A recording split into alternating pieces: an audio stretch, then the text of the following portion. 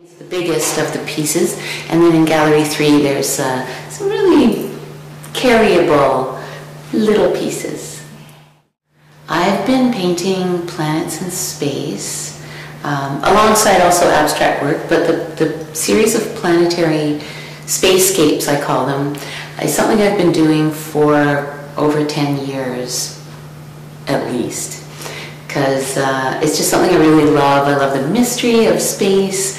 I like to visit the NASA website and hear about all the recent discoveries going on with probes and telescopes and whatnot. There's just always new things that we're learning, and it's also very romantic. You know, the imagery is very romantic and contemplative to me as well. And what do we have here? So, this one is, it's a piece I call Kostabi, which is actually after another painter, although he doesn't do anything to do with space. It's just a name that I liked. And also, Mark Kostabi uses other people to paint for him, which I don't do, but it just kind of reminded me of something to do with a similar energy with his work. But in fact, it's just some sort of fictitious planets, all from similar kind of material in terms of geology. They're colors that I really like. I like to play with the medium and get sort of different textures and things. But in the end, it reminded me of billiard balls. So there's a kind of connection with Mark Kostabi and a particular pool hall I visited in New York City, and it's just kind of the dancing of the spheres, kind of connected with all that for me. It's one of my favorite pieces, although it's really hard for me to pick one favorite, but it's one of them. And here. And this too. It's another one of my favorites. I'm going to end up saying that about every piece, though, if I don't watch out, because it's just kind of how I feel. But this one, it's a kind of about approaching a mysterious planet. You know, you're about to make the approach and perhaps orbit around this one and maybe land on the surface, or at least do a flyby and go visit some of the other planets in this particular system. Yeah, it's just kind of has a feeling about making the voyage to possibly see what's on that planet. Incidentally, though, the materials of this piece, besides just acrylic, the gold bits, and you'll find that on many of the pieces, the shimmery gold bits are made with titanium particles. So it incorporates actual minerals that you find in the Earth here that can also appear in other planets and other systems.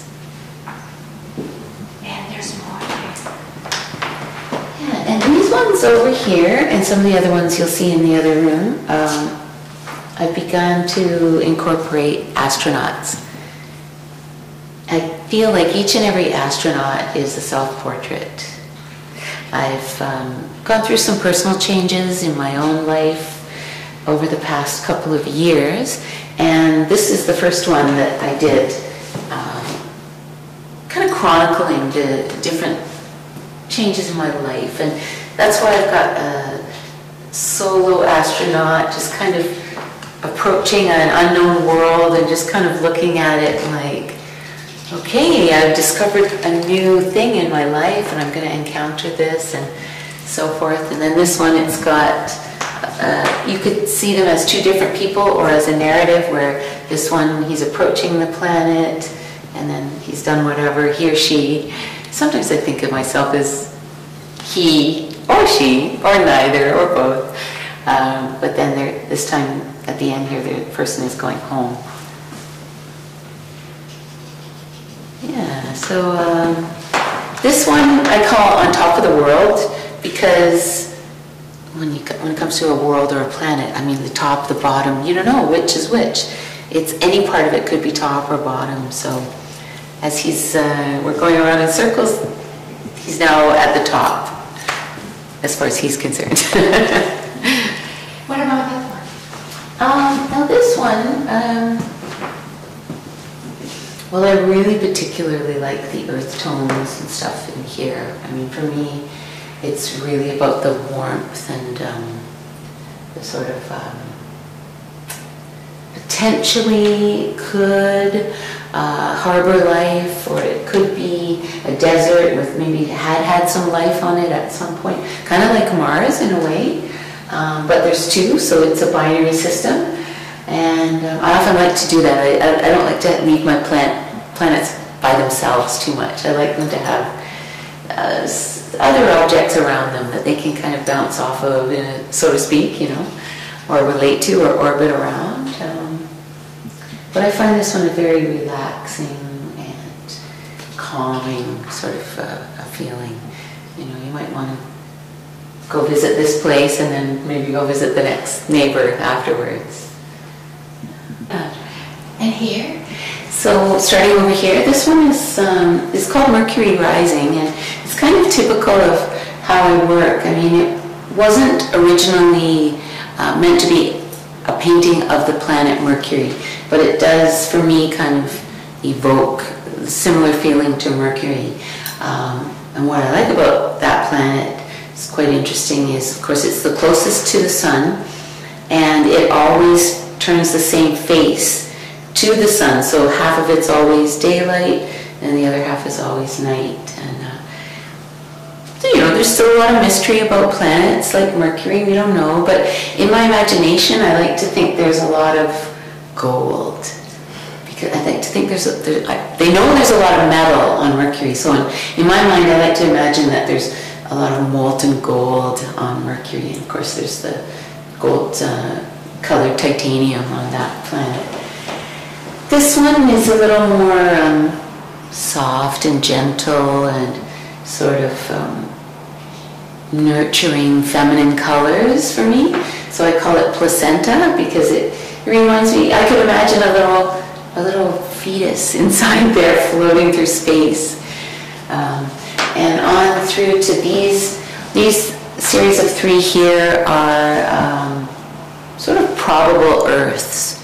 And I did all 3 of these after having made a small painting which I made for the astronaut Chris Hadfield. I gave him that painting when he came to Montreal, and I was really inspired by reading his book and talking to him, and so I decided to do a few images of sort of probable Earths, like one of those planets that they've recently discovered out there that are Earth-like and that potentially we could visit at some future distant date. So, and another. Here's another little self-portrait as an astronaut. This one's called "I'm Not the Man They Think I Am at Home," after the Elton John song "Rocket Man." And it's just that kind of feeling of, this is what this person does for a living, basically. Who could imagine what that would be like? I like to imagine it. And there's small ones here.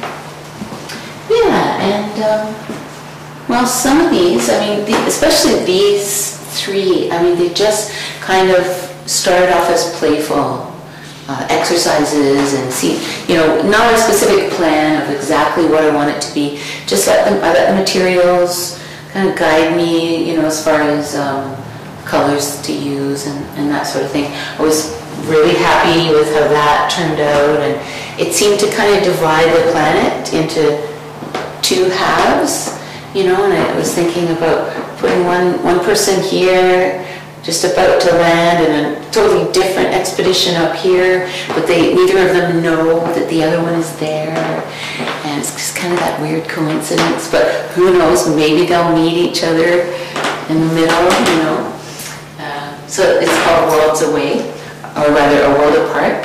And these 2 are part of a series where I juxtapose something really ordinary and mundane, something you see every day like a street light, and put it against this giant full moon, just to give it that kind of, otherworldly look to something we see every day. I grew to really like the exercise of painting streetlights, and since doing these I've done a few more. It's just kind of like the little light reflecting the big light of the moon and putting the two together. It's kind of hard to explain, but... And how long is the show here? The show goes until the 4th of April.